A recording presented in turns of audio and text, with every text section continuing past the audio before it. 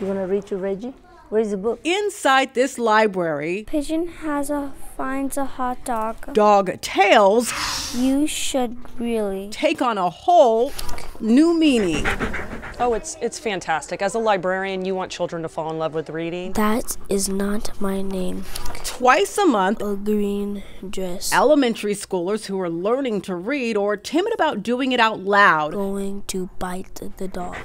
can practice on therapy dogs like this one from a sheriff's office. Take a nap. Good job. Unlike classmates, Reggie won't laugh if you get stuck on a word, but will help you sniff it out.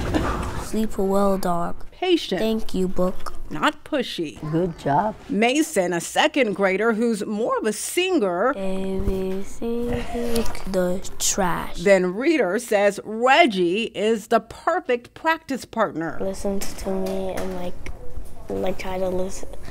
try to look my hand. The best person to read to. This week is the first time his mom brought him to Dog Tales. Yeah, it was really cool to watch. My name is Max. It won't be the last. Oh yeah, we'll be here every week. Librarians say seeing the kids' potential unleashed Curious bird. is special. A while back, we had a little boy in here, and he was reading to the dog, and he just looked up at the dog and he said, "You're my best friend."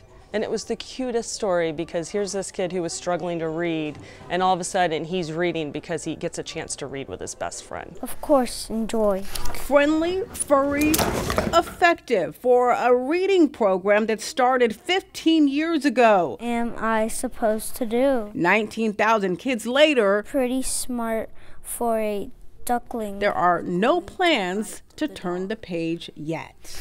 Holly Davis, Here you go, Daphne. Thank you. WPTV. Great job.